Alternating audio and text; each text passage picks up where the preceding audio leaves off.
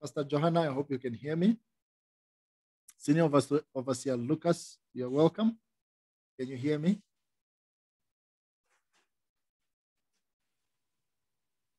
I hope you can hear me, Senior Overseer Lucas. We also have Shangelao joining us. Overseer Lucas, your mic. Amen, amen. I can hear you, blessed Senior Bishop. Amen. Thank you so much. And blessed afternoon to all the couples in the house of the Lord. Amen. Let me allow them to answer you. Welcome all the blessed couples. Overseer Lucas is welcoming you. Amen, amen. And Shangelao, you're welcome. And yes, wonderful. So let me ask Pastor Sanil to pray for us, and then we get the ball rolling. Amen. Thank you. Thank you. Let us pray. Father, thank you. And we come before you in your holy presence with a repentant heart and in the name of Jesus and with the blood of Jesus Christ.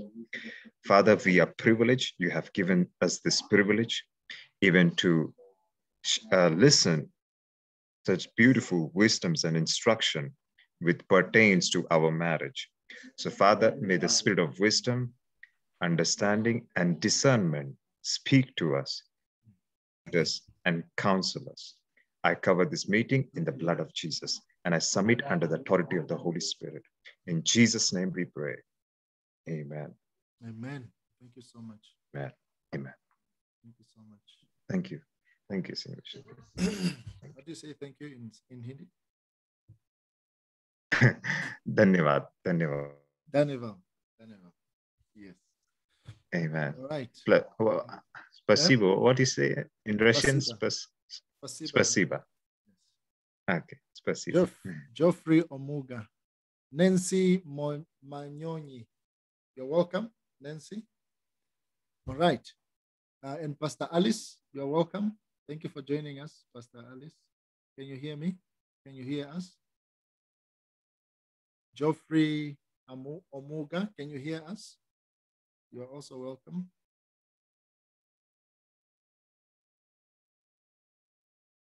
If you can hear us, please let us know. And yes, I can hear you. Oh, good. Thank you. And Pastor Shangala is joining us also. All right. How are we doing? How are we growing marital-wise? That's a question to us. Oh, how are we growing now? Of course, we have, this is our Christ-centered family fellowship, marriage fellowship for married couples and couples in courtship. We gather here periodically, fellowship, encourage one another in the word. Yes, my name is Bishop Dr. Julius Kwedi, as my name states there. I'm currently in Namibia. For those that have joined us today for the first time, like Kinga and some new names I see. So would like to fellowship with you. So the ground rules are, we gather here to fellowship. Feel free to speak, to ask questions, to contribute, to say something. We are here to fellowship and learn from one another. Amen. So I should not just be doing the talking by myself. I invite you to, if you want to read a scripture, please, you are very much welcome to read a scripture. If you want to share a lesson, please, you're most welcome. Amen. And so let us interact and build one another. All right, so we begin with how has the Lord been teaching us in our marriages? How have we been growing in our marriages, in our homes? How have we been growing?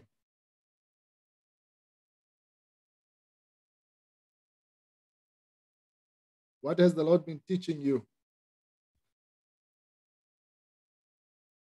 8, 9, 10.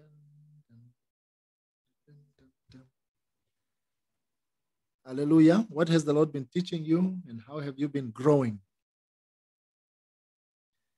1, 2, 3, 4. Hallelujah. Hallelujah. Humility. The Lord has been teaching me how to be humble, like in marriage, and have understanding towards your spouse. Humility and understanding. That's a very powerful one.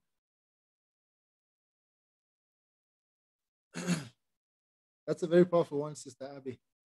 Humility, you said humility and understanding, yeah? Yes. Yes. That's a very powerful one. At the Singles Fellowship, we're discussing the topic of spiritual brokenness, which inculcates the topic of humility. It's really at the center. Very powerful. Thank you so much. Yes, very, very powerful. Very important. Anybody else would like to share with us? Does anybody else want to share with us? Yes, I will share my story. So hello, everyone. My name is Kinga, and the Lord, I don't know how to call it, but He saved me from New Age and practices and meditations and all of this. I think in July 25th, the previous year. So I have been walking with the Lord for almost a year. And I got married on this year in autumn. So it's been maybe 3 months, a little bit more, more than 3 months already.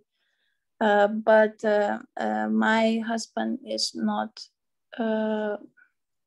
he doesn't believe in God, and it's really, really difficult journey for me, because when I want to go deeper into knowing God, there's, this, the Lord was showing me how to separate myself from Him and really know the boundaries between where is my time with God, where is my time with my husband, and how to he was teaching me wisdom, how to talk to him in not this way that trying to teach everything about God and telling him to believe and pointing fingers, but to really he was teaching me a lot of wisdom this time, how to be obedient to him, how to humble myself,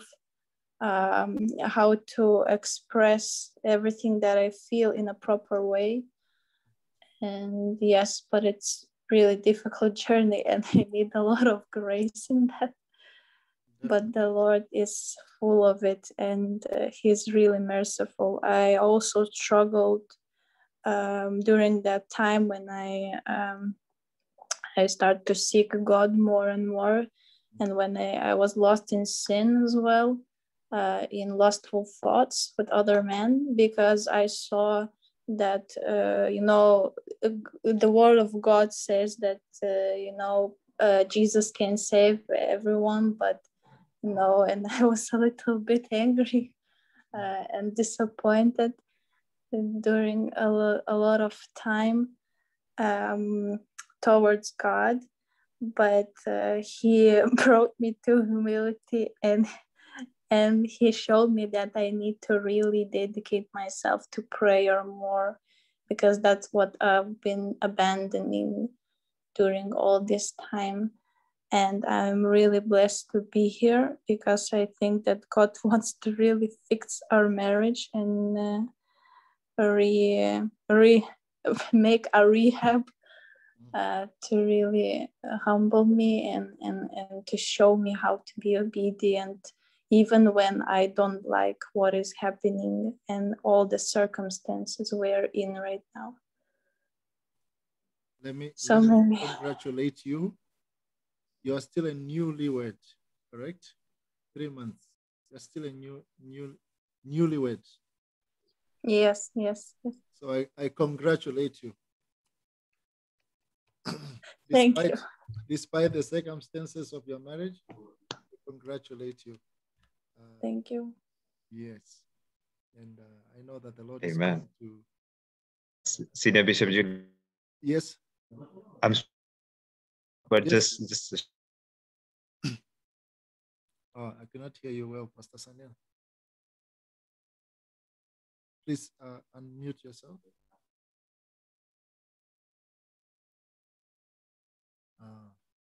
Pastor Sanel, I think there's a problem with the network. Yes, so I congratulate you. Welcome to Married Life. It's a very exciting journey ahead of you. Man, there is indeed a lot to learn. There's a lot of transformation coming. And as it is for all of us. Yeah? As it is for all of us. Indeed, even though your challenge is a little bit different, that your husband is not yet born again, but our journey is pretty much the same. Yeah, the challenges we face with marriage, with Christian couples, as Christian couples, is the same challenges that, for the most part, that you face with your husband, and we have a lot to learn from one another. And indeed, there is a lot of learning that is coming, and that the Lord will definitely help. All that is needed is humility, indeed, and faith. Faith. Don't forget about faith. Thank you so much for sharing with us your testimony, and we look forward to learning more of you and to learning more from you as well, Kinga. And anybody else would like to share? For me personally, I'm on the new journey of parenthood. I'm a new father. Our son is 5 months old. So we've been on this 5 months old journey of parenthood. And I can say it has been an exciting journey. So far, so good. Our son is so full of joy. Very lovely. Every day, I think to myself, he's truly a bundle of joy. He's a true hallelujah. Hallelujah. Indeed, he knows that is coming, and my father is as and as a bishop too. I don't know where the people got that word from, bundle of joy, but it is true. Amen. Pastor Sanil, you were saying something before you disappeared. Oh, yes. I was just saying that she just came and she said the marital, this will be the her. So just I did not hear you well. There's something wrong with either my network or yours. I hope everybody else can hear you well, because for me it's breaking. For me, the same. Okay, it's also breaking for Kinga. Please type, Pastor Sanil. Okay, somebody has written. All right, thank you, Teresa. All right. All right, anybody else want to share with us your journey, your marital journey, what the Lord has been teaching you?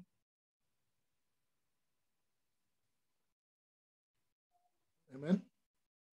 What has the Lord been teaching you? Let me call somebody to share. Yes, please. You want to share, Pastor Sanil?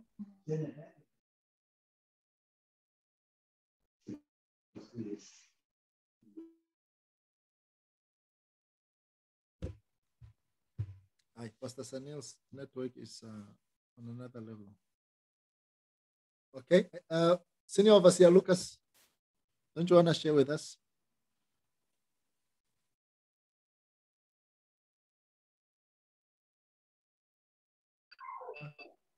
Amen. Praise the Lord. Blessed Senior Bishop and the married couples on the platform. Amen. Amen. Amen. We bless the Lord. Yes. We bless the Lord so much for everything. And currently, I've been on leave. I've been on leave for 2 weeks, of course. We thank God for protecting us, for keeping us. I've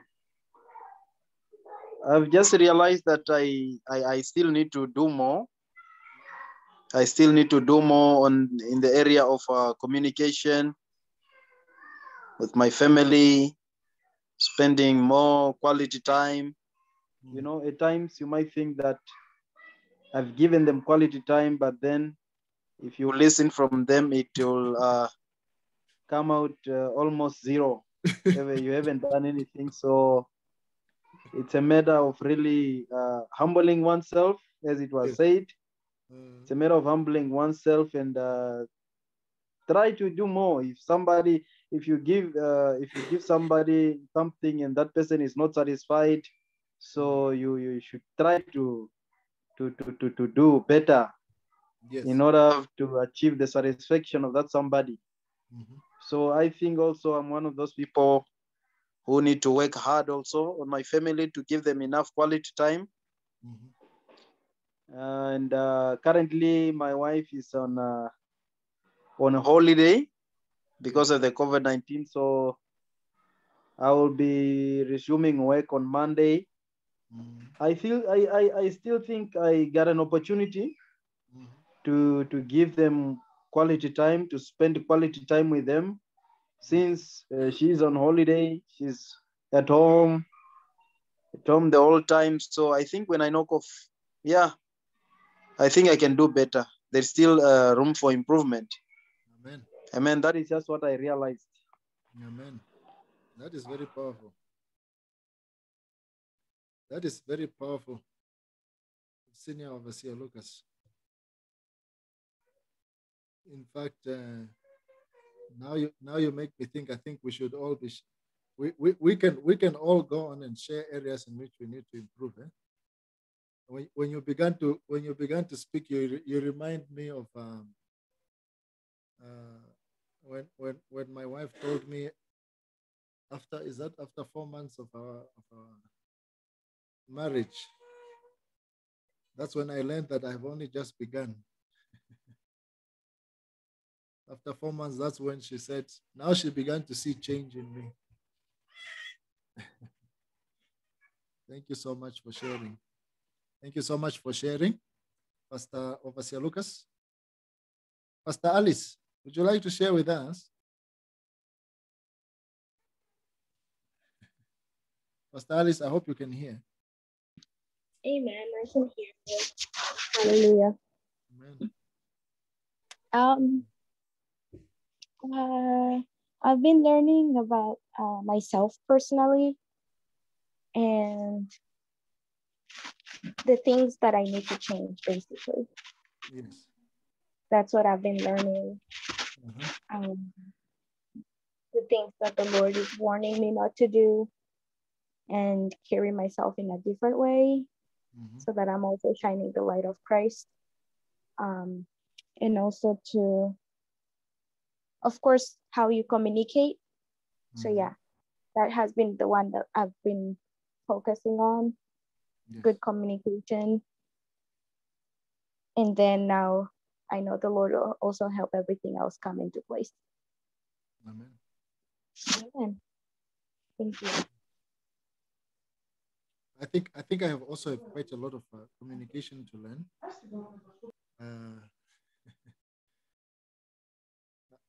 I also have quite a lot of communication techniques to learn. And I bless the Lord that I'm not working these days, so I'm home most of the time. Am I? I'm home most of the time, and I'm also learning now to communicate more, opening up more. My wife would put it. One time I came home How long have I been gone? I've been gone for a few hours. when I came back home and she asked me, how was your day? How was your time out? What did I say?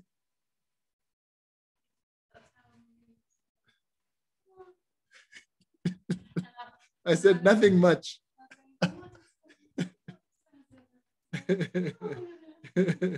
So my wife asked me how the day was and what happened with the person, with somebody that I was spending time with.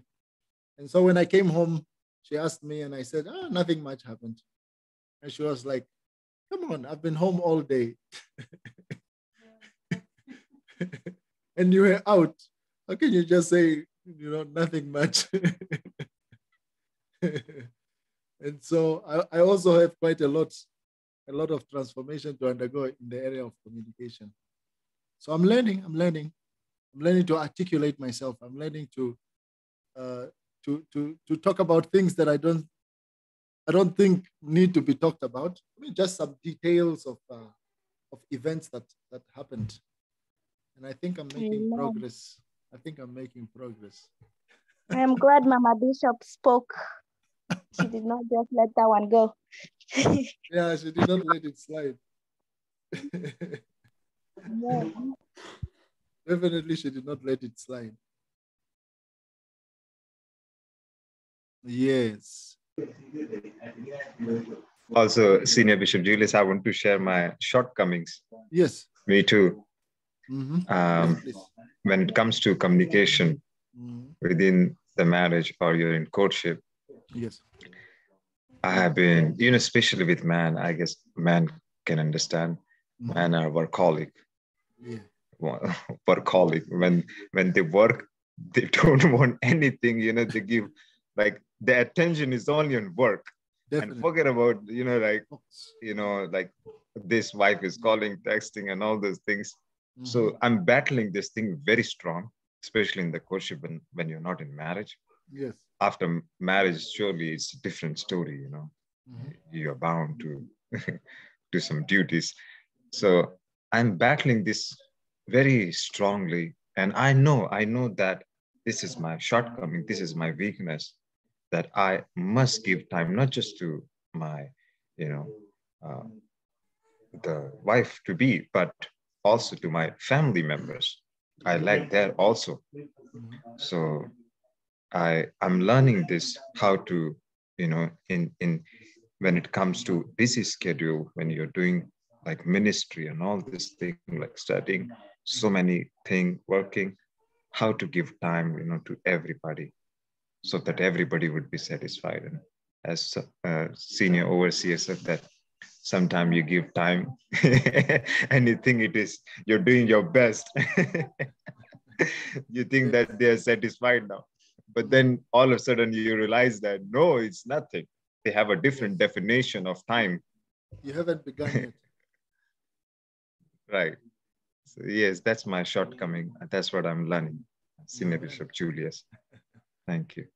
Thank you so much for sharing with us. Is there anybody else who wants to share with us their experience?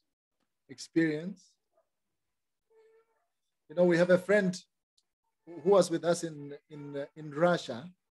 His name is Mr. Wallingford. When he would do marriage counseling, he would just invite the person that they are going to fellowship with, and he would say, just come and share with us your challenges. And we are also going to share with you our challenges, so that you see that we both have growing to do. Amen. There is no married couple that are perfect, that have it all together, that have no need for growth. There is indeed plenty of growth to do for all of us. Pastor Shangala, would you like to share with us?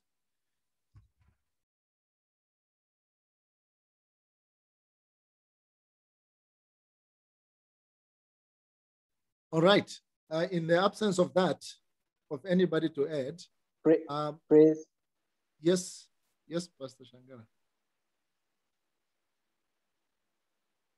Amen. Praise the Lord, blessed Bishop. Amen. Praise the Lord. And praise the Lord, blessed couples.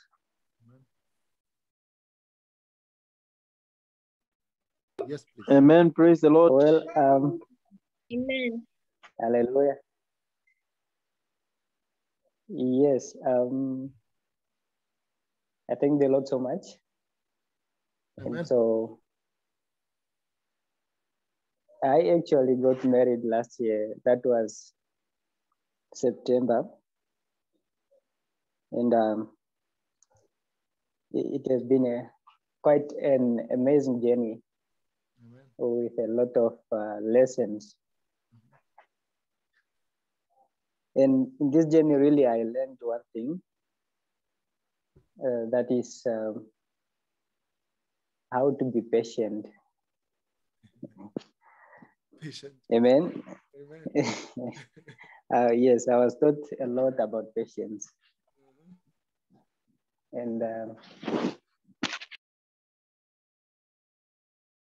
yes, please. I think the Lord so yes, I think the Lord so much that I don't know if maybe I could have not been married by this time. I would have not learned this, because there are things, that Please repeat that. There are things that. Can you please say that again? They just need your patience. Patience. There are times that there are things. Praise the Lord.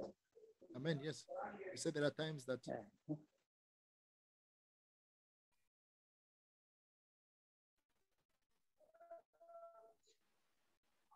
Yes, we are listening. Praise the Lord, blessed Bishop. Amen. Praise the Lord.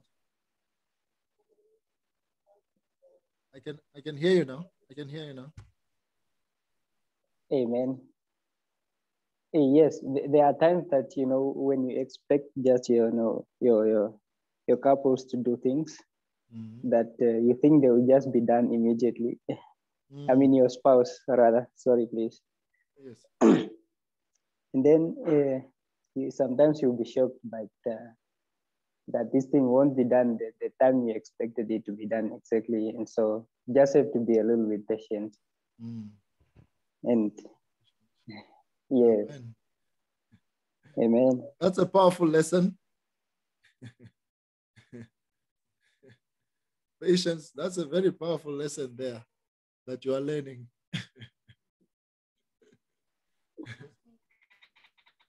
Oh, yes. Amen. It's one of the key lessons in marriage. Patience. Patience, endurance.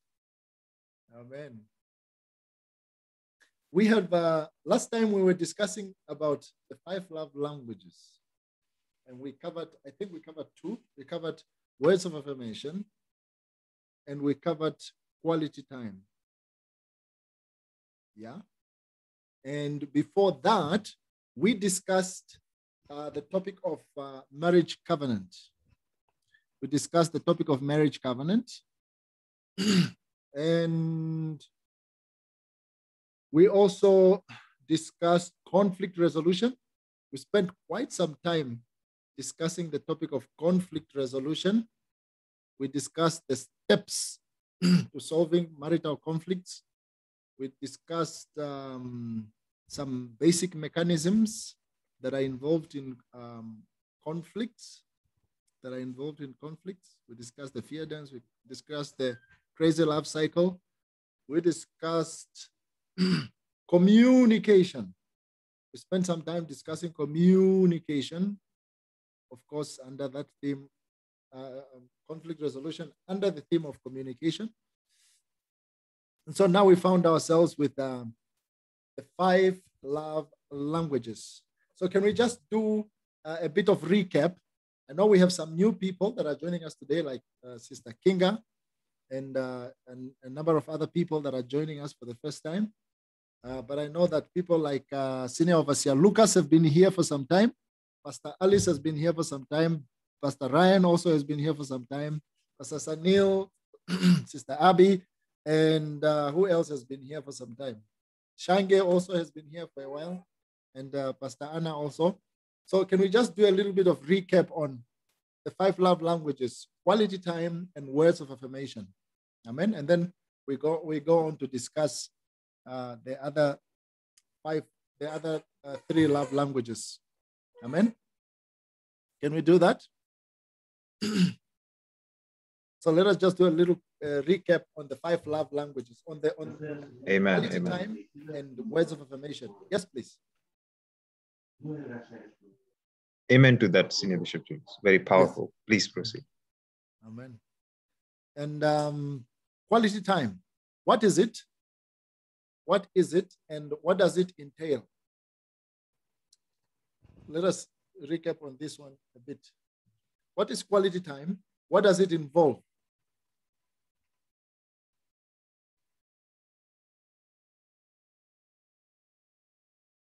I hope everybody has understood my question.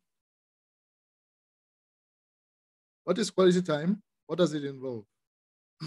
Do you need like a personal definition?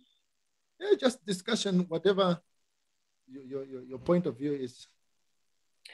Well, my point of view for quality time is expressing like your love, giving your undivided attention to your spouse with no distractions. Yes. I mean, undistracted time spent with the spouse. Yes, please. Anybody else who wants to weigh in on quality time? I would see quality time in marriage fellowship as a time wherein you build the purpose of your marriage, because there is a purpose of marriage and you invest in that. You keep the purpose alive and feed on that. So that becomes a quality time, I guess. Yeah. Thank you. Time to invest in the marriage, yeah? The purpose of marriage.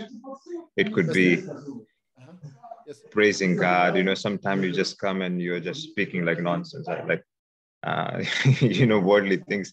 It doesn't, like, it's not a good quality time, to be very frank. Yes. Yeah. So purpose is like talking about, you know, to expand the kingdom of God like that. Just an example. Yeah. Amen. I like this catchphrase. Quality time is quantity time. What does that mean to you? Quality time is quantity time. How do you understand that? Please, everybody, feel free. Dolphin IoT, welcome. You are welcome to contribute. Overseer Amalia, Elia, please, you are welcome to contribute. The Godly Princess, you are also welcome to contribute. Praise the Lord, blessed Senior Bishop. Amen. Please forgive me, I can't really participate, but I'm tuning in. Yeah? All right. Rosemary Makulo, Gael, Pastor Gael, please contribute. We have Kinga also. We have Geoffrey Omuga. Please feel free to chip in. Teresa, Sister Teresa, Pastor Anna, please. What do you understand by quality time is quantity time? And everybody, you're free to contribute. What does that mean to you?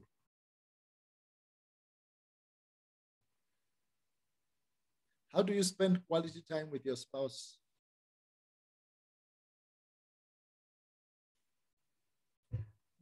Yeah.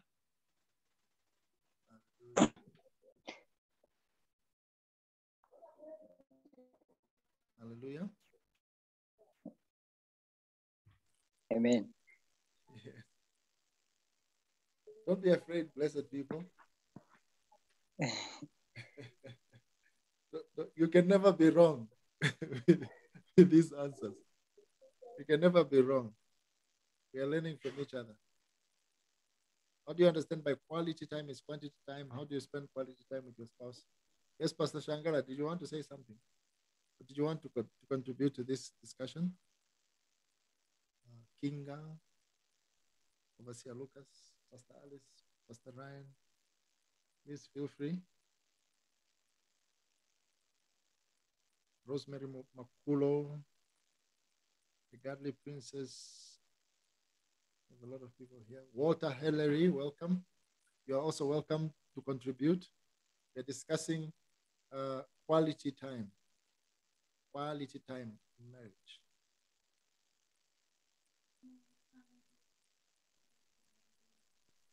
My wife says, yes. My wife says quality time is time away from technology with your spouse. Correct? Wow, that relates to me so much. That's a plan. So if you're using your phone, it's not quality time. Yes, please. Yes, please. Hallelujah, Senior Bishop. Yes. Amen. I think it's the time that two couples spend time together and they really enjoying each other's company. Amen. Yes. Spending time with your spouse and enjoying each other's company. Wonderful. Yes. Do you want to add more or you want to end there? To end there. Okay. Yes. Kinga, you wanted to, you were adding something?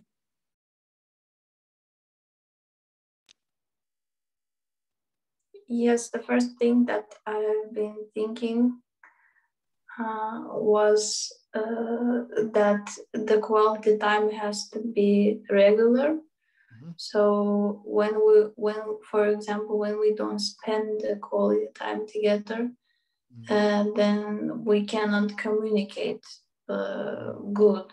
So it has to be regular, to not let all the responsibilities and all the stresses in life we face to really,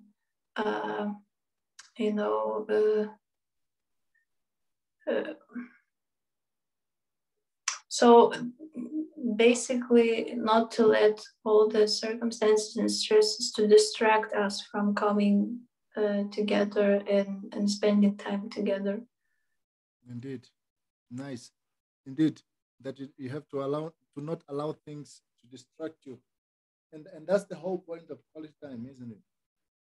Keep away distractions, as my wife said, putting away especially gadgets and paying undivided attention. I remember when we started to, I think maybe date or something like that, we were already engaged. Uh-huh. We started to do this practice. So for 20 minutes for each other, one is talking for 20 minutes and the other one is just listening. And then after we switch. Mm-hmm. And I remember it was really nice because we could, express each other without interrupting. Mm-hmm. And we could hear a lot of things that we didn't even knew that our partner would think. Mm. So it was a really blessed practice, and it really helped to understand each other more at that time, because it was really hard for us.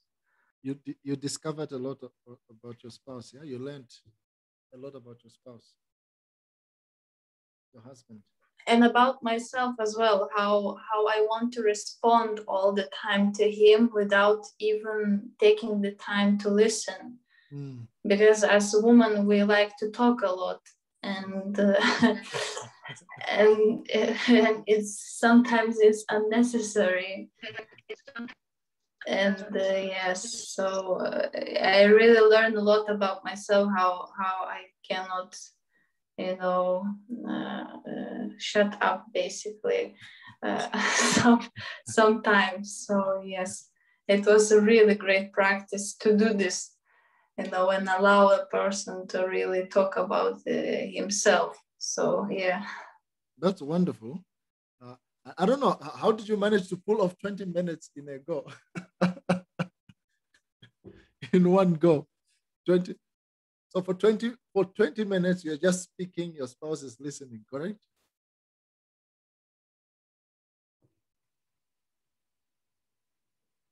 Yes, I read it in a book, and I was like, let's practice it. And yes, it's like 20. You can like make a clock, you know, for 20 minutes he's speaking, and after a clock, another partner switches, and then he's speaking without interrupting. And it was really hard at first. Yeah. But then when we practiced like a day, another day, third day, it was a little bit easier. So yeah. Practice does make perfect. You build new habits. Wonderful. That's a very good exercise. And that is the true meaning of quality time is quantity time indeed. It takes time. It takes an investment of time. Some people say even 5 minutes, spending 5 minutes every day after work. I think 5 minutes is not enough. And so having a reasonable amount of time, like just 20 minutes or 1 hour, I think 1 hour is a very good time to aim for on per day as a couple to sit and share and discuss and listen. Yes. And of course, we can spend quality time anywhere, at home, can go to a restaurant, but it's important to make it as inexpensive as possible. It doesn't have to be involved going to restaurants and doing fancy things, because it's all about spending time together. Even if it's just going for a walk, if the house is noisy, or just being at home in the bedroom just talking. It doesn't have to be an expensive exercise. Yes. And quality time is indeed a time when we get to connect. And I like what Kinga said, that you discover a lot about yourself. Yeah. And that is the whole purpose, that you discover a lot about yourself and discover also a lot about your spouse. It's supposed to be a journey of discovery. And I think one mistake that we do as couples, we stop learning about each other. Somewhere along the way, we stop learning, we become too complacent, we become too used to each other, and then we become too annoyed with each other. We stop learning and discovering each other. So quality time is that good place that to always bring us back to discovering about our spouses. And it also allows us to discuss very important topics, to discuss very important things about marriage, to rechart the course for your marriage, and discuss the future and make some important plans. Amen. Does anybody want to add to this? Quality time. Quality time. It is a very deliberate moment, and it allows us to reprioritize our marriage. Amen. And what about words of affirmation? What about words of affirmation? What do you think about words of affirmation?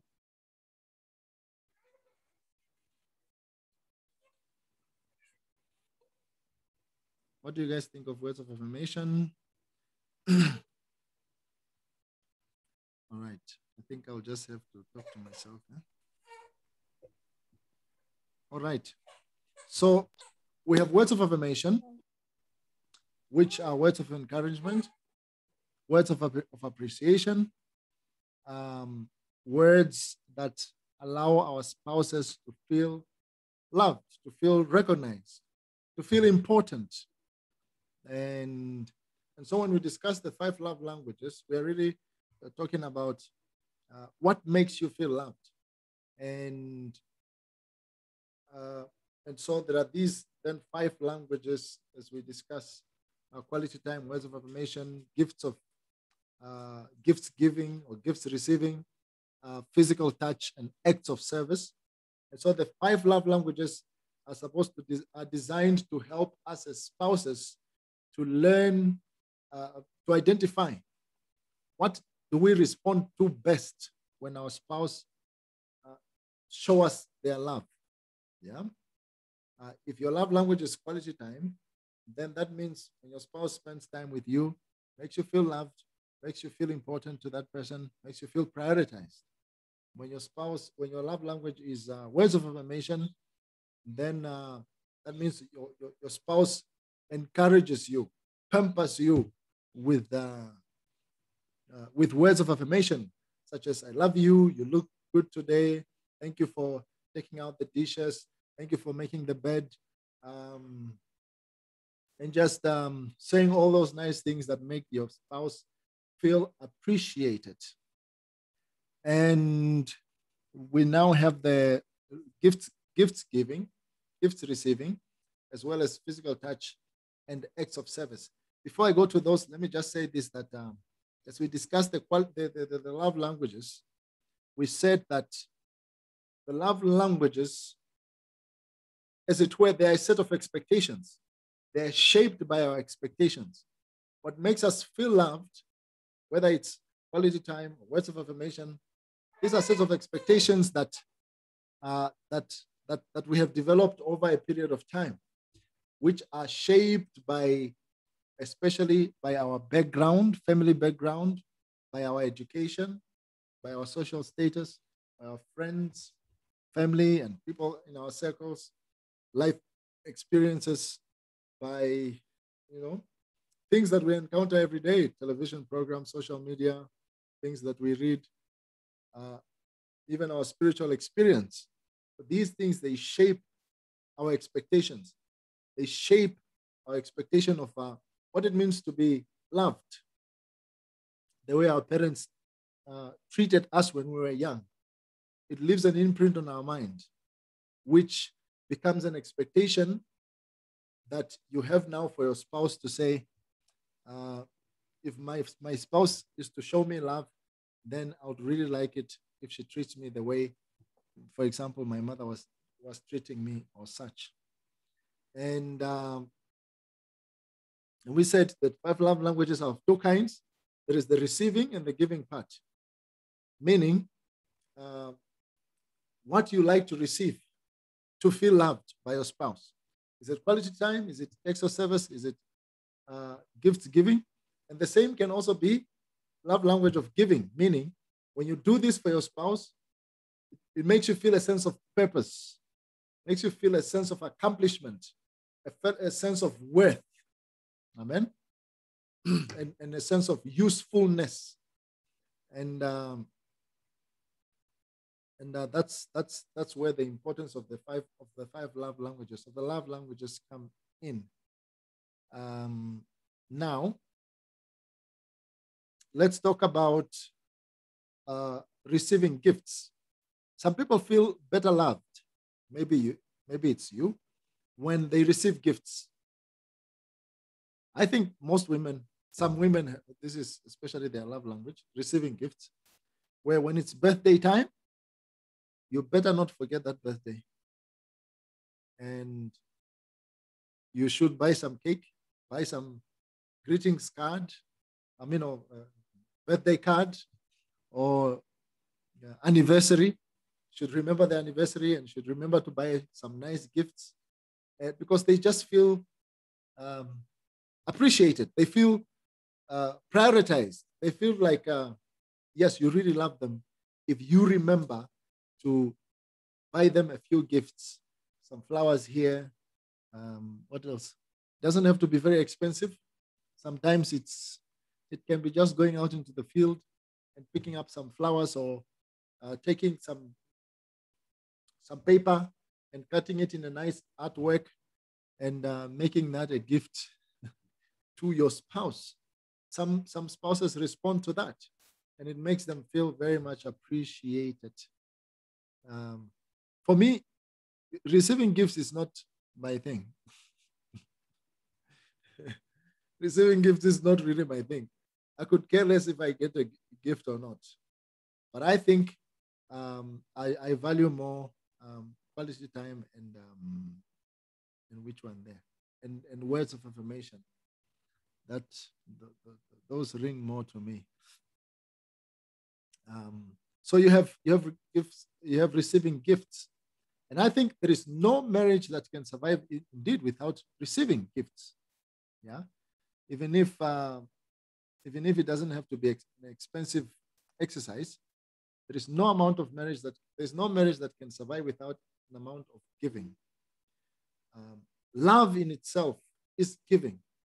Yeah, love is being selfless. As it is.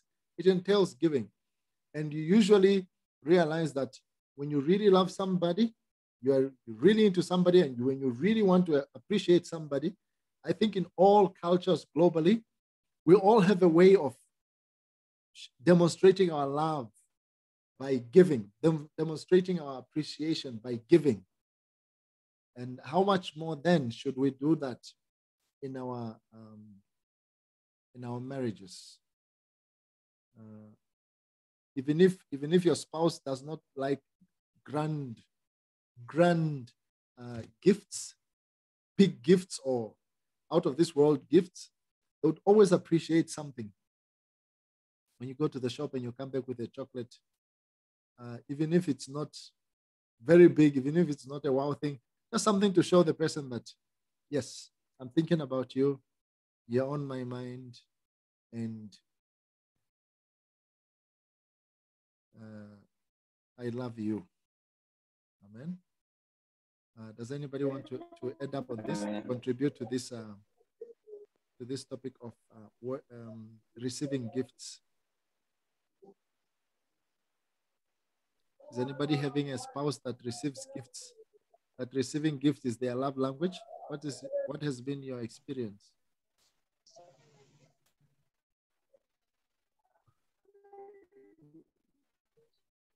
I guess, yeah. As for me, as what I have seen and understood, yeah. When you give a gift, like inanyonya bundles zangu like shit. Yes, Pastor Sanel. Yeah.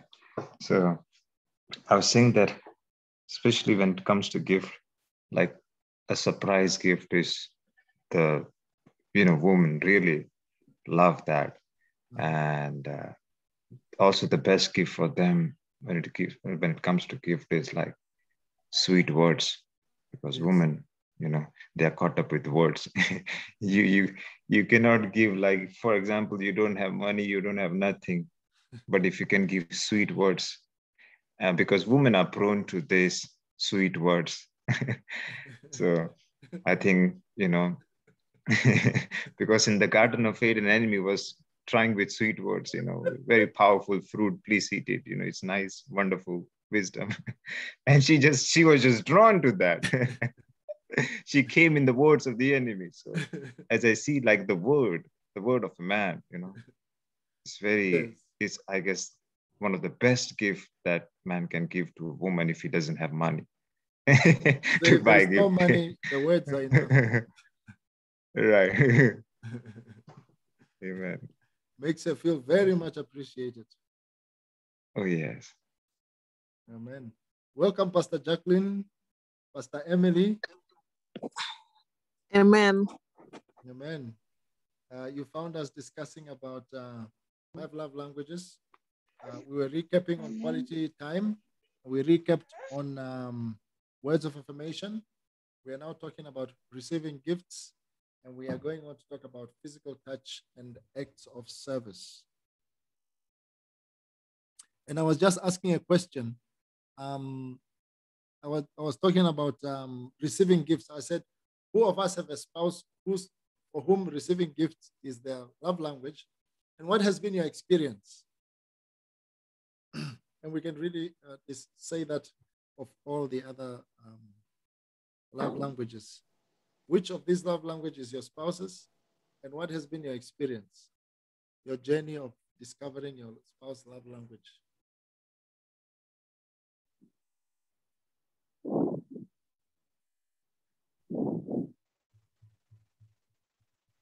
Amen. Yes. My experience is that for me, I work away from home. Yes.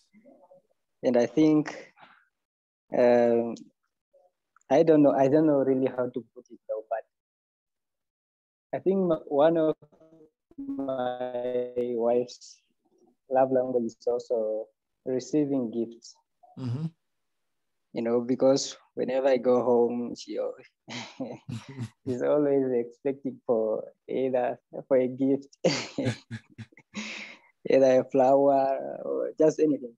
And normally when I go home, I think this should be, this is with most women that they replicate, like what they want you to do, they do it for you. So when I go home, yes, I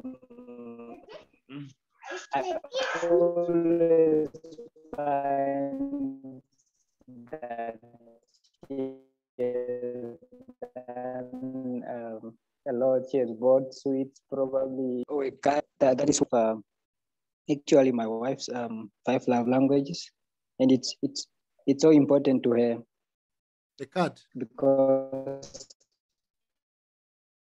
did you say a card? Yes, like she just write a card for you as a gift. When you come home, she just give you the card. Nice. And so it is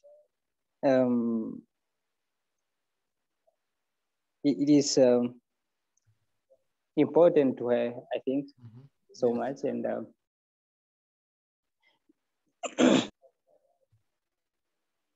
I think when most of the times when you just forget to do something, it can she can get easily upset. When you do not bring along a greetings card, about that. Yeah. Yes. How long did it take you before you understood her love language? It really took me a lot. It took me a very long time. Mm-hmm. Yeah, I think because of the way probably we were raised up, maybe the environment that we grew up from, we never really get the experience about all these things. It did not grow up in the environment where giving gifts, such gifts regularly was practiced. Yes, please. Mm-hmm. And so it really took me a very long time to understand all this. Yes. Wonderful. And now how does it make you feel to know that you've finally nailed her love language?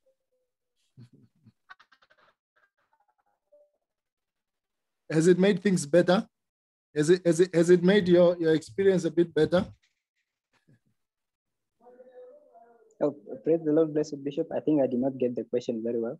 I'm saying when you learned about your spouse's love language, your wife's love language, has it made things better for you?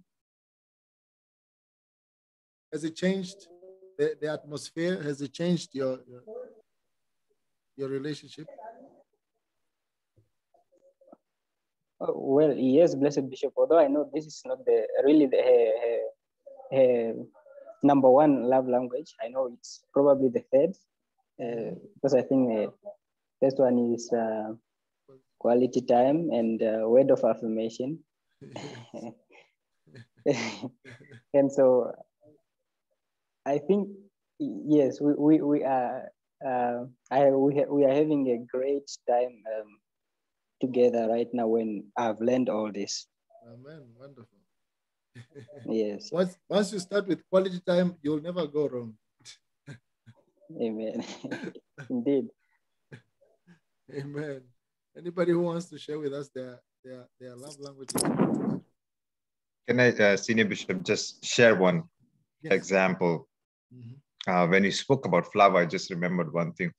In Indian tradition, not now, because this modern generation is very different as compared to old generation.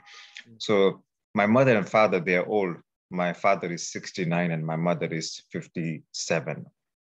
Yes. So in our tradition, Indian tradition, woman as a wife, she should not speak. Like they have, like, how to say, they don't have a voice, to be very frank, in those olden days. Yeah. And we had some very, very ridiculous, very nonsense rituals wherein it was called sati, where if the husband dies, the woman has to be thrown in fire after that. Wow. So all these things were happening. If the husband dies, even the woman has to die. It was like this. But thanks, the Britisher came with their rules. So thank God they uprooted all these things. So something good came out of the slavery also. So yes, coming back to the point. When I came to Jesus, now this is a really good example also. When I came to Jesus, I was so much touched by the word of God. And I said, the word of God says, honor your mother and father. So I was like, wow, that's so powerful. And my whole character changed because I was a worldly person, dishonoring my father and mother, not respecting my brothers and sisters. And then all of a sudden, everything changed. So I started honoring people. Then after the service, the church service, I thought, okay, there was one flower shop. I said, I will take it for my mother today. Today, I will take this flower and close her eyes from back and put it on her hair from behind. Because Indian women, they always wear this flower thing, if the husband gives them to them. So if you see women wearing flower from behind, like a wrapped circle, it means that the husband has given to that woman. So I just took the flower for my mother and I ran and then, closed her eyes and put this nice, like a garland, like flower type on her head. Oh, Senior Bishop Julius, her expression. First of all, she became angry with my father. She said, never in our life, marriage life, you ever did this to me. I was expecting all these things, You never showed me this kind of love. Oh, everything just came out. And then she started, saying, thank you, my son, thank you, I love you, all these things. So it's like, so much was hidden within her heart and she doesn't have a mouth to speak, but finally she spoke. And she just came out, everything just came out. So my father was angry on me also, I guess, but he was not showing. Yes, just sharing example relates to flower. So your mother really appreciated that simple gesture of receiving the flower. Yeah, so every Sunday after the church, I used to buy flower for her and put every Sunday. So I guess my father was very angry on me from inside. Yes, it's these little things that transform the atmosphere of marriage, isn't it? Sometimes we don't need to do gymnastics, marriage gymnastics, to do over the moon, over the top sort of exercises to win our spouse's favor. It's just this simple acts of appreciation which changes the atmosphere, which transforms everything. Isn't it? Praise the Lord, amen. Senior Bishop. Amen. Yes. Pastor Jacqueline. Amen. Praise the Lord. Amen. Amen. As for me, I think that for women, ladies, all these receiving gifts is very, very important for most of the ladies I know, because it's also depending on the culture, but women appreciate more things like receiving gifts and spending more time as in with each other, like quality time. I think for women, quality time is important. And then the second one is this receiving gifts, because it actually changes even the moods, it changes even everything. Because I've seen men who they don't even have time for their women, they're so busy. But what they do is just to send a gift. They're just like, don't worry, I'm going somewhere, but something is coming for you. There's a surprise, you see? Yes. And then in their absence, they surprise the woman with the gift. And you see that the woman will be really okay, so long as it's something that she likes. Yes. So this thing, I think it works miracles for ladies, just to receive a gift from a loved one. And then you'll talk of quality time. So I say, there's it's 50-50 between quality time and these gifts. So normally people use it also, like I've said, they use even this sending gifts now to replace that time they should have spent with the person. And it still works to some extent, according to what I've seen and according to the discussions I've had also with my friends. So as for men, I think what really makes them happy is this quality time and touch. Well, yes. This physical touch. That's it. Yeah. I think for men, these are the most, according to what I've seen, these are the most important languages of love that they understand. Physical touch, words of appreciation, words of affirmation, words of affirmation, physical touch, and yes, some quality time, but more especially and a number of them acts of service. You find some guys, they do want their wives to cook for them. They do want their wives to do, what's the word? Laundry for them, to do acts of service around the house for them, to serve them. And they feel like that one, king in the house. Yes. That one also from different cultures. Like, for example, an African man, a typical African man from Africa, they know like a woman, once you're married, that is the end of your laundry work. That is the end of your cooking. That is the end of your cleaning the house and all these things.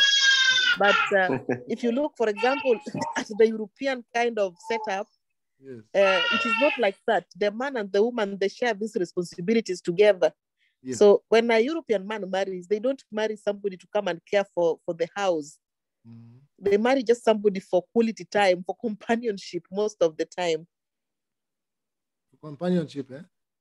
Yes. So I don't know about the Indian people, how their own setup is, because I just understand the African and the European kind of setup in this way, that as in in regards to quality, to this time, how do you call it?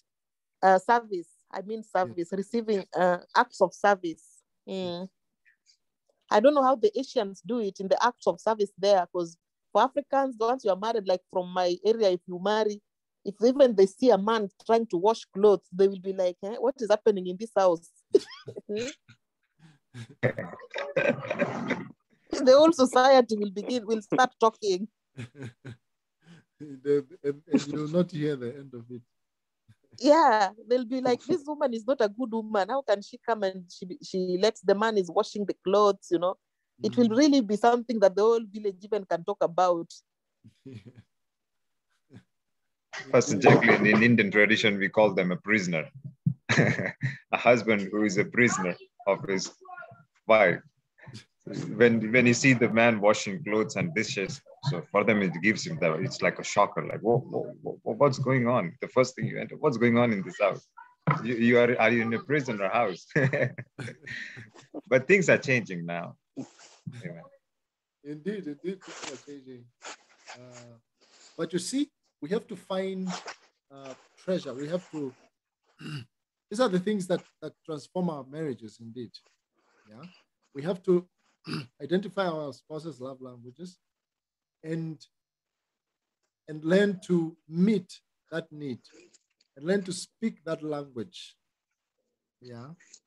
And there are a few women out there whose love language is also acts of service. And they feel very much love when their husband takes out the dishes, when the husband makes the bed, when the husband makes some of these chores at home. Yeah, and so we have to learn to identify each other's love language and speak that and practice that. It will surely transform our relationships. When shortly after we got married, I realized that, of course, my wife's love language is quality time, but also gifts, receiving gifts. It's also her love language. I think second. Is it second? Last? Well, once I forgot our birthday, not birthday, but what was that? Anniversary. And she was upset. She was not very happy with me. It was her birthday, yes. Our first, our first year of marriage. I forgot about her birthday, and I didn't buy her a birthday card, and she was very upset. And that was a learning curve. And so it does change things, transforms things. And so from that moment on, I was always buying her nice flowers. Now when we're in Moscow, flowers are so easy to get there. And she was always appreciate the flowers, put them in water. It really changes our relationships and makes it more lovely. Amen. What I think that it's really as well more that which season you are in. For example, for me, there was a time when I like to receive gifts, but right now everything changed and the gifts are in the last. So actually, it depends really because you change, you grow. Yeah. And the circumstances change. And for example, when you're busy, so you want that your husband would, show acts of service. But when you're not so busy, and you can be at home and make it yourself, and then you want gifts, so it changes really from season to season, I guess, as well. And we need to really see which seasons we are. And be really conscious about this as well. There is also the element of being selfless. There's also the element of just being selfless and seeking to serve your spouse. I think that is really at the heart of the love languages, because we need to be. We need to have to be on a constant sort of pursuit to serve our spouses, to seek our spouses' good, to to find out how can I serve my wife in this circumstance, in this situation. How can I serve my husband? With that attitude, I think sometimes even if the act that you do, it may not be your spouse's primary love language, it's still going to speak volume to them. Amen. Always seeking to do all those small things here and there.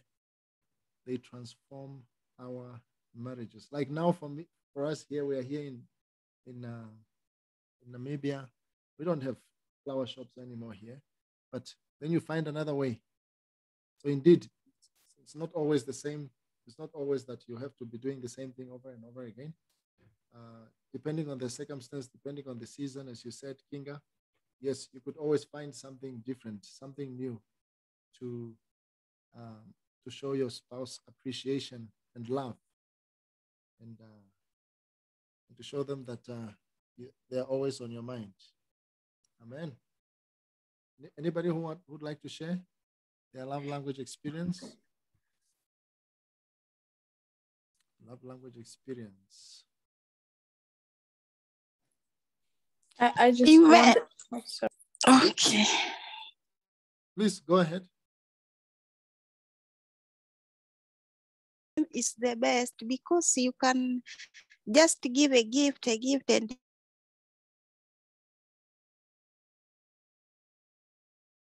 sorry, Sister Teresa, can you please repeat? Yes, I'm saying this like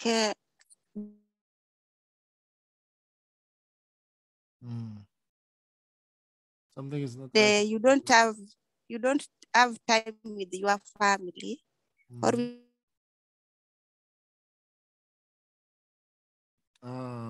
there's a problem with the network. Okay. You can try again, or maybe you can write, you can type. I can read it out for you.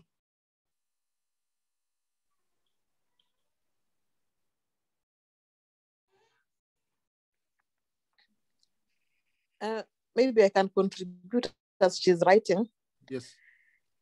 I can also add that these love languages, sometimes people also use them to cover up the deficiencies that are in the marriage. So we should also see in what context they come, you see, like what is the motive behind all this? Because I've seen also some women that are, their husbands are really, really violent, and the husbands are beating them thoroughly, you know, this beating, serious beating. But then after this beating, the husband knows exactly what she likes. So after this beating, the next day she receives this thing that she likes, you see.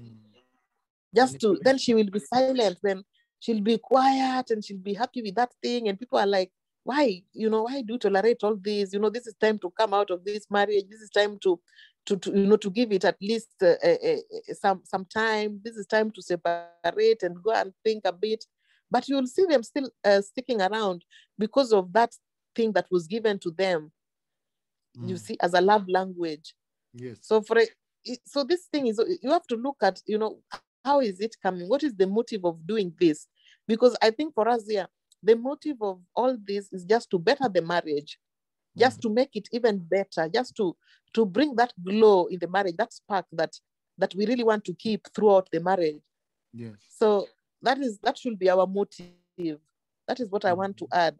Amen. Because you find, like, for example, your husband is very busy, he's busy going to business trips, he's busy going here, going there. But just to blind you, he'll just say, okay, look, go and check your account. Go and check your account before you talk again.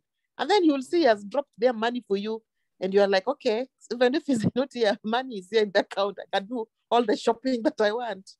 So this one will not still feel the void that is missing, you know, the husband's presence that is missing in the home. Yeah. So let us be very careful not to use these love languages to cover our deficiencies or the problems that are there in our marriages. But on the other hand, let us use them to really make our marriages better. That is what my addition to this. I mean, that's a very good point there, Pastor Jacqueline. It's almost like indeed some people use as the love languages as a form of manipulation. Indeed, we need to be careful against that, to guard out against that, and that we ourselves don't use that indeed for that purpose. Nothing can substitute for good communication in marriage. Yeah, and indeed, if we try to use the love language as a way of manipulating our spouse, it's just making a bad problem worse, because eventually we will have to address the real situation, the real problem in the marriage. And as you said, indeed, the love language are supposed to just aid us, to be our aid to help better our marriages, and not as a cover-up, and not as something that we use up as a camouflage to see if things are well when they are not well. So we have to come out of we have to stop being lazy and we have to invest a lot in our marriages, and not just use gifts as a way of whitewashing things. Very, very true. And we'll need serious communication. Communication also becomes a very important thing that must always be carried out. If there is a problem in marriage, it must be communicated. There must be serious communication and problem solving, rather than just relying on the love language magic or tricks of love language. Amen. Amen. Praise the Lord, Senior Bishop. Yes, City Overseer. Yeah, I also just want to add on the emphasis of Pastor Jacqueline, that it's indeed very true. We need to be very careful, and especially manipulation. Yes. I know that things happen, and then as it is said that sometimes the love language, you might turn it into manipulating your spouse for you to get away with some certain things. It is really, it is really a time that we become very realistic with yourself, because this also has to do with your eternity. Let us not forget, I remember very well when the most senior Archbishop Dr. Makwengo was giving us the discipleship, and he said that there is no one that you can turn to at this hour than your wife. If you want to do a spiritual audit, you want to audit yourself to see whether are you really right with the Lord? Are you really standing well? I think really that at times we need to sit down. At times we really need to sit down with our spouses and yourself. Be very realistic with yourself. As we spoke about being humble in the beginning, that you need to humble yourself. Accept that you are wrong. If your spouse tells you that, no, this is your problem, this is what I see, then I think that is a good place. That is a good place. That is love indeed, for you to begin correcting yourself, working on yourself as well. Yes, indeed. In marriages, you will find whereby, you know, me as a husband, I know what my wife actually loves. And for me now, when I have done something wrong, when I want to get away with this, I will turn that love language now into using it a tool for, you know, a tool for manipulation, which is really, really very wrong. And let me also mention a little bit about myself. I myself, when it comes on, of course, my love language is what I actually, my love language is words of affirmation. Yes, that one is very, very important to me. And the other one is gift. It's not really gift.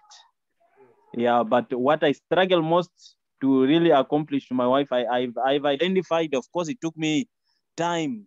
For me, it took me time really to identify my wife's love language. And we've been married ever since 2016. But I think it's only last year, when I came to discover, you know, that. So you can imagine how much I've been depriving of my wife. Yes. So it took me really 3 years to identify my wife's love language, and I'm really trusting the Lord, and I'm really working on it that I may make her a happy woman. Amen. Amen. Yes, that I may really make her joy full, because it is really important that really one pays attention to those little things that we think they are little, but they are very important to one.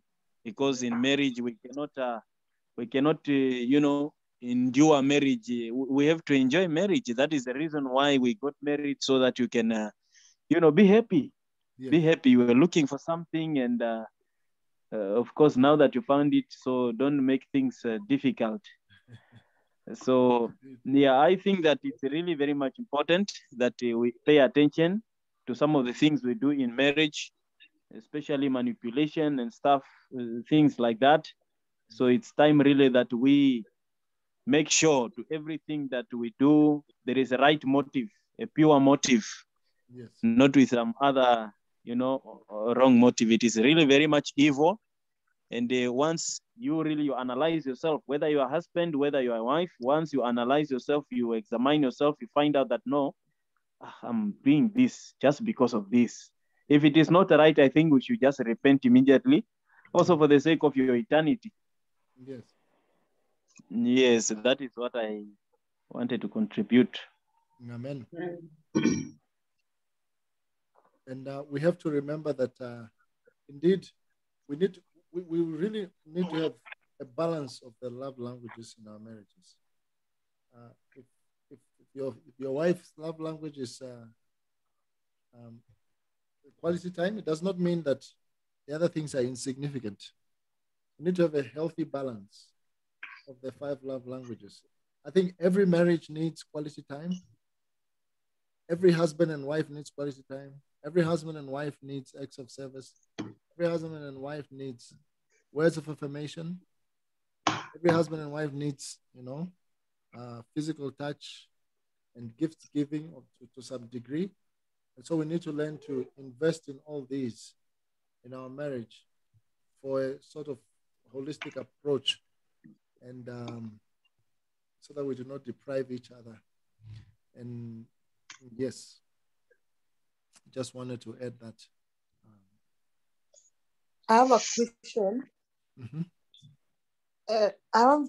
My question is, you find that sometimes there are some people that need one love language more than the rest. Like, let's say you have children and you have also a husband, you know, and you find that some, you know, the children already, when they come into the marriage, the scene, you know, the scene becomes different because they want a lot of attention. The child is crying for attention. The child wants this, the child wants the other.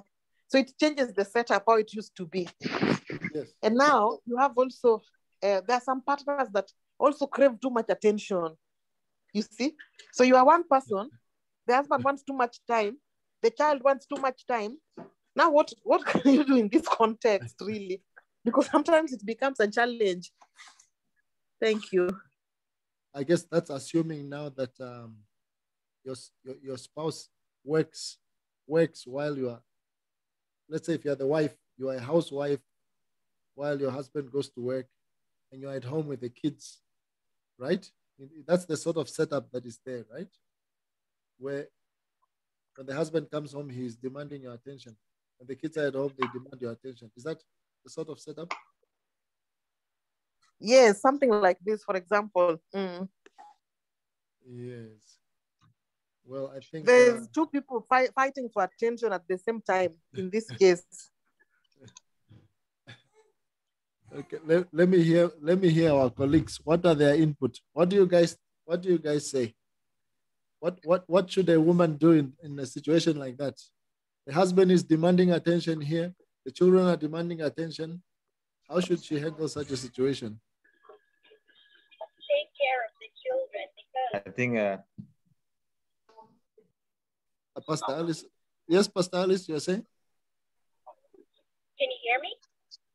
Yeah, your voice is low. You may have to change the microphone or something. Put it closer to the mouth or something. What about now? Okay, that's better. Okay. I would say take care of the children because it's really important in their developmental status, well-being, mental well-being. A child, I'd say like an adult can handle it much better than a child. Yeah. If they don't receive attention.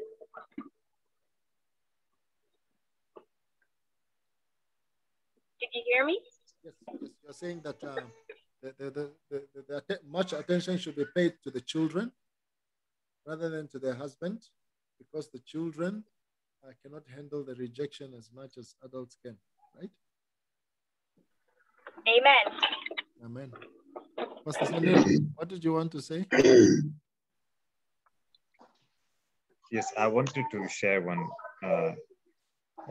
real life example wherein one of the pastors shared with me. He said that I was leaving for a meeting early morning. Meeting means it was a prayer meeting. And his flight was around 7 a.m. So he has to leave his house by 6:30 a.m. in the morning. And so that's the time when even kids go for school. So he got up and he was just looking at his wife because he was packing his bag, everything was packed.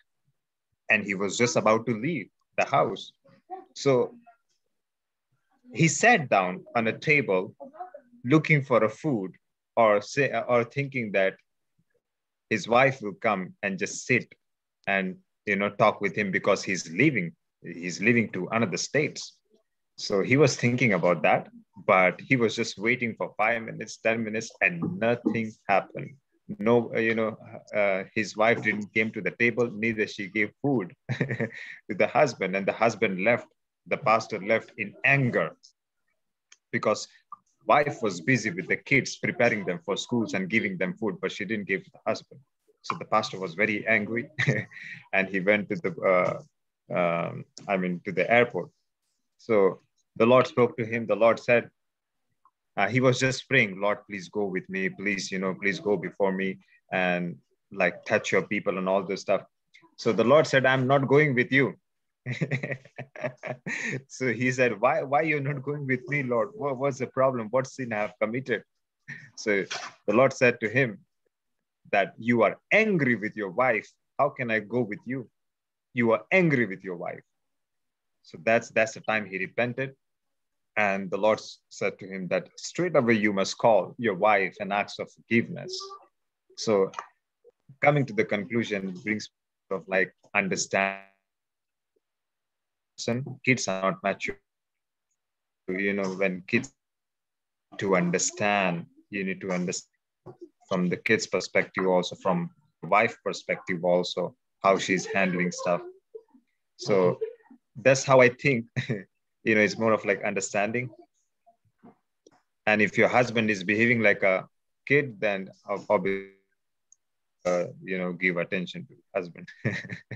That's what I'll say. Anybody else who wants to weigh in on this question? What should the wife do? I would like to say then the children, they are with the mother when the husband is not here. Alors, she can give attention to the husband, to the children when the husband is not here. And when the husband comes, it should be everybody who turn the eyes to the husband. Is the chief of the family. He need attention. And children, they can give attention to the father too. In my home, when my father was coming, he had every time his place. He knew he can sit because the place for him was free when he arrived. Already, this little detail was a sign when we were waiting for him. Amen. Amen. Thank you, Bishop Yvonne. Indeed, that's a very good one. When the husband is at work, attention is paid to the children. When the husband comes, it should be no-brainer. There should be no fighting over the attention. He should get their attention because he's just come back home. And I think that there is need for serious communication in that house. Yeah.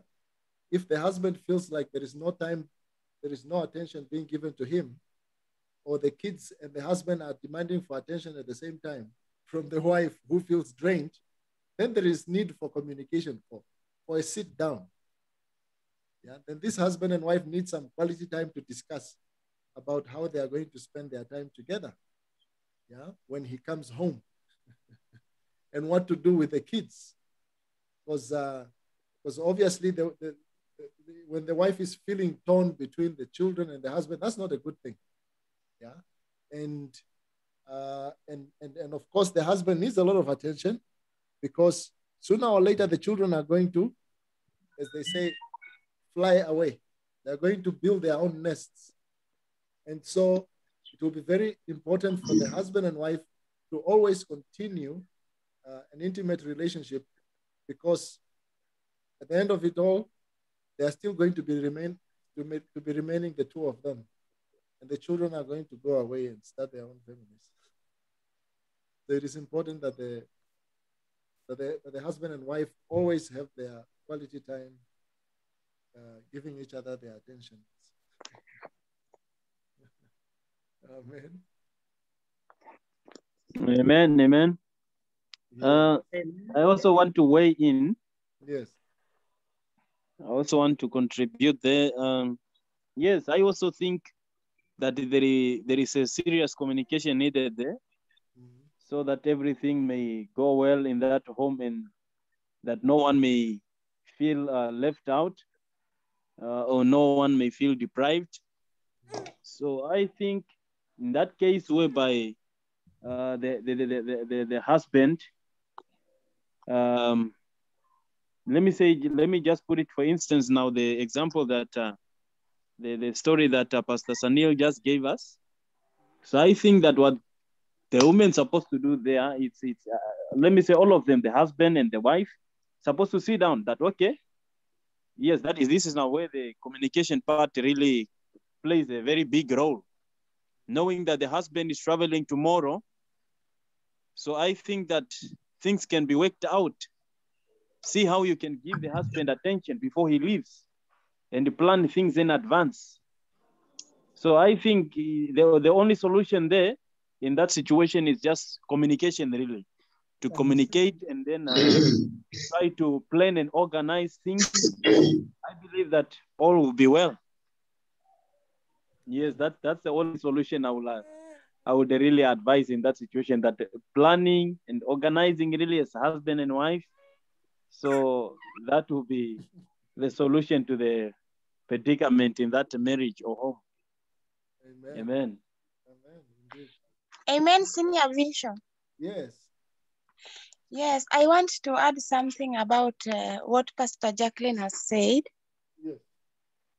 Yes, very recently I was taught I was in the marriage counseling, and we were taught about that family does not include children, but family consists of husband and wife, and children are just blessings from God. And also when we look in Malachi 2:14, which say that God is witness our marriage. Yes. And at this situation, it needs time management and also how to plan our work, so we may also get enough time with our spouses, because maybe you may be busy with children and your work, and also it can lead to a lot of problems. He may see like you are ignoring him, and also you don't want to pay attention at him. So it is just a time management, and also how you have raised the children.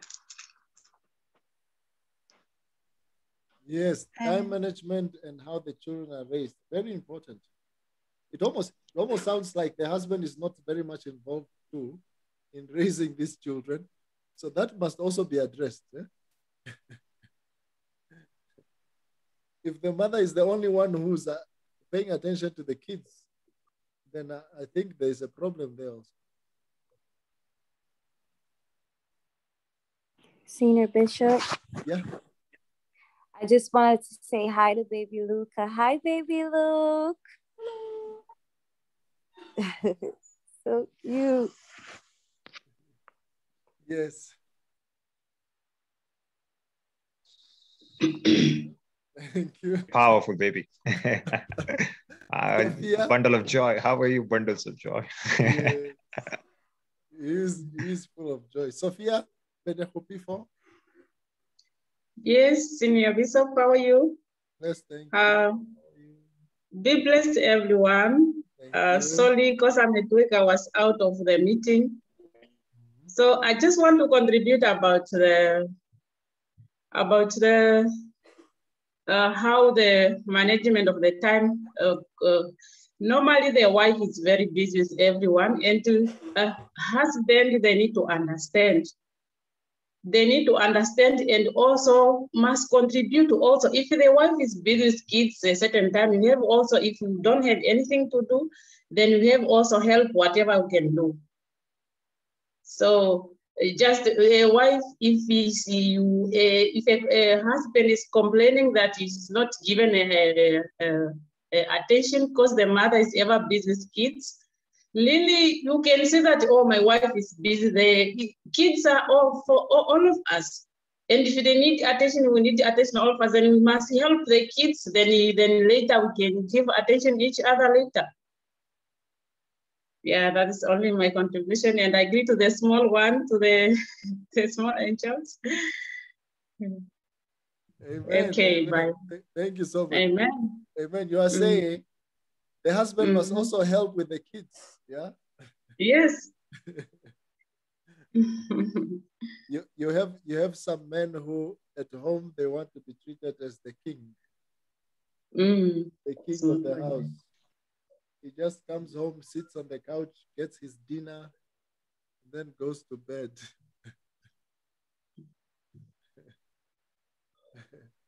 That sort of setup is not fair. Indeed, husband and wife must work together to raise the children, to take care of the children, to share responsibilities, and also to ensure that one spouse is not overworked. Indeed, it's not good when the husband is overworked. It's also not good when the wife is overworked. Amen. Amen. Yes, Sister Abby, what did you want to say? Go ahead. Yes, please. Thank you. I think there should be a balance. And this is the time, especially when the love languages can take a very strong lead in the marriage. Like, for example, like for like a newborn, you know, on the mother, it's a lot of stress, and it's priority to take care of a newborn rather than like a 12-year-old that's, you know, would be much more easier to handle. So in that case, like if the love language is like words of affirmation or quality time, there could be like a plan where if the baby's sleeping, or like to like get the in-laws to watch the baby, and then like you could have dinner with your husband, or, you know, just like your husband can give you like flowers and stuff just to show appreciation, especially when it comes on to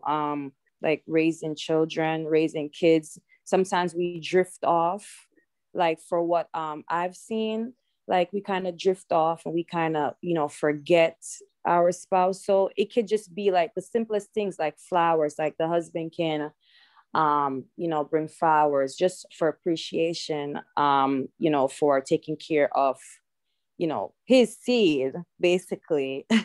And the wife can't too. The wife can, you know, like surprise the husband, like put something on the husband's car at work.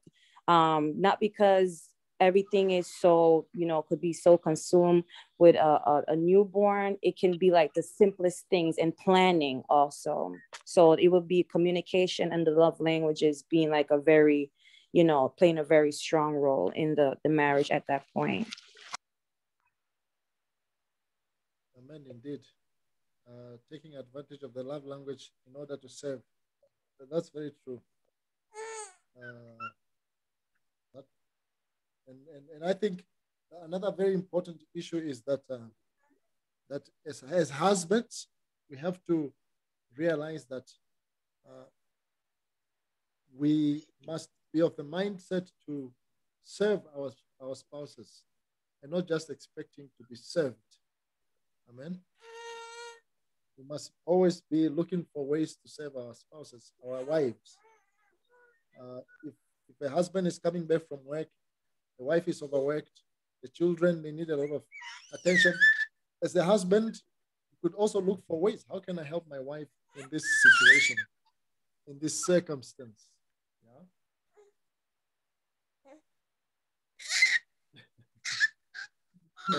And that should help. That should help a great deal. Amen. All right. Thank you so much for your contributions. And I think we have come to the end of our time together today, of our session. I think our session has come to an end today. Is there anybody who would like to share something before we wrap up? Anybody who wants to share something? A question to discuss before we wrap up? Praise the Lord, bless. Yes. Amen. We have two people there. We have Pastor Shanika and Tange. Amen.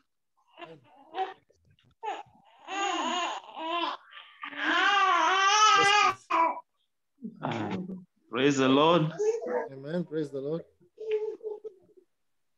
Yes, thank you so much for this opportunity. I just want also weigh in there on the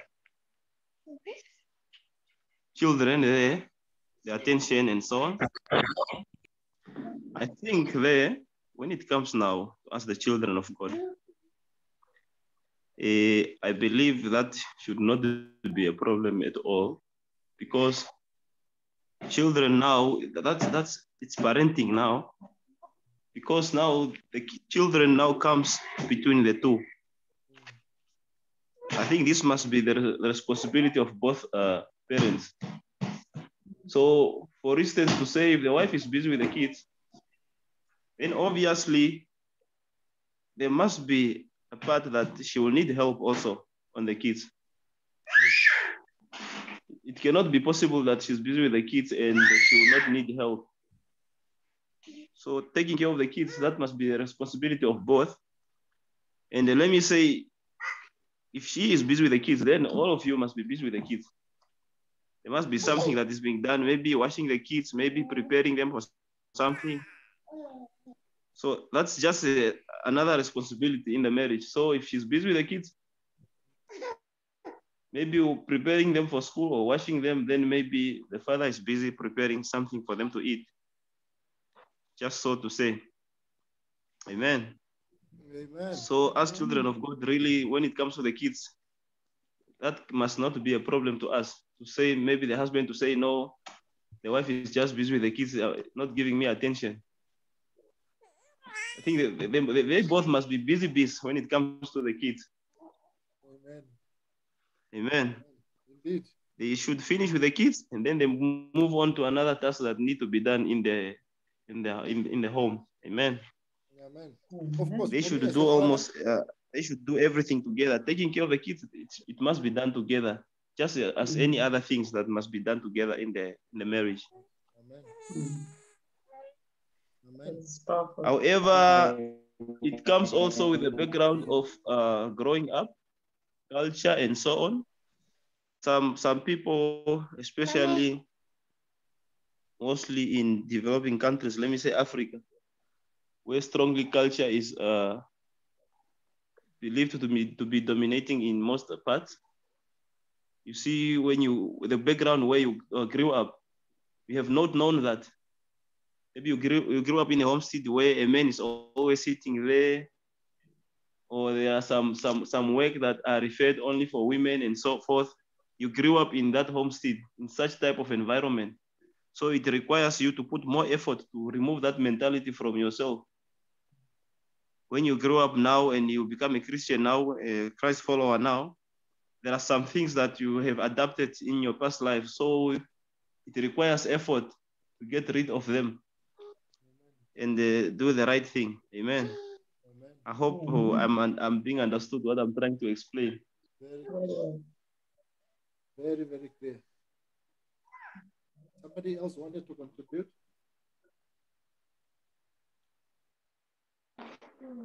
Amen. Praise the Lord, Senior Bishop. Amen. Mine is just an encouragement that I don't think for us to achieve success in the 5 love languages, it will take just 1 month or so on.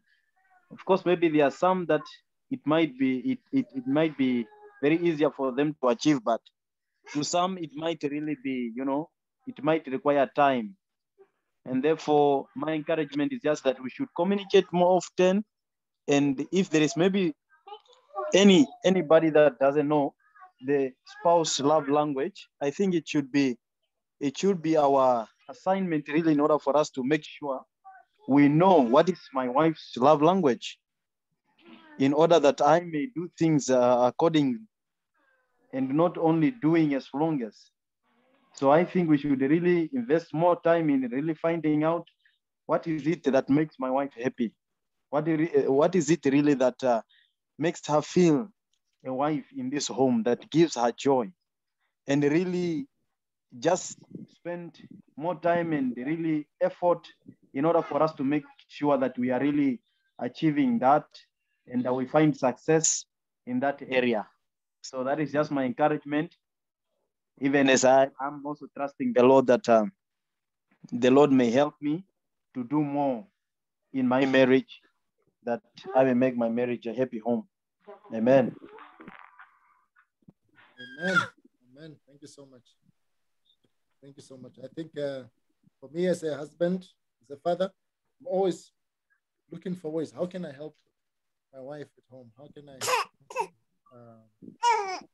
help with taking care of the child? And I think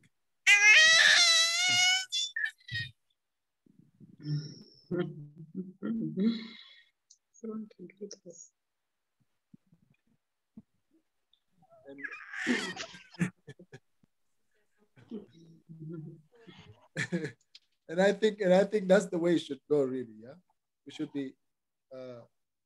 should be looking for ways to help one another and assist one another in all the stuff at home, especially when the kids are involved. Amen. All right. I'm going to ask somebody to pray for us, to close down for us. May I ask Bishop Yvonne? Do you mind to pray for us, Bishop Yvonne? Blessed Bishop Yvonne. Thank you. Thank you very much to give me this privilege. Mighty, mighty Lord. Amen. Thank you very much to give us this opportunity to talk with each other about this big question of marriage. Thank you, Lord, for your word who instructed us about that. Thank you for the Holy Spirit who helped us in all situations. Thank you to be able to communicate with each other. Thank you, mighty, mighty Lord, for who you are. Thank you to help us in the house of each other, each of us. Thank you, mighty Lord. In the precious name of Jesus. Amen. Amen. Hallelujah. Amen. Thank you so much. Amen. Thank you so much. Hallelujah. Amen. Amen. Very powerful. Amen. Amen. Hallelujah. By the grace of God, if our lockdown continues in Namibia, we shall meet again next Saturday. Hallelujah. Amen. Hallelujah. Amen. If the lockdown is lifted, then we will see which day we shall meet again. I thank everybody for fellowshipping with us today. I pray that we're all blessed in one way or another, and we shall meet again in our next fellowship. Amen. And thank you so much, Senior Bishop Yvonne, and everybody, Pastor Jacqueline, Pastor Shanika, Pastor Sanil, Overseer Amalia, thank you. Everybody, thank you so much. Thank you very much. Amen. Shalom, shalom. Shalom, Shalom, shalom. shalom, We shall shalom. meet again in due course. Amen. Thank you so much, Senior Bishop Julius. Thank you. Yes, thank you. Amen. Thank you, Bishop Julius. Merci beaucoup. Amen. Shalom. Thank you, Senior Bishop. Thank you very much for your precious time and very beautiful fellowship with the Blessed Saint. Thank you and spasibo. Amen. Пожалуйста. Amen. Spasibo, Blessed Bishop. Spasibo. We learn from Prophet. Merci beaucoup. Merci.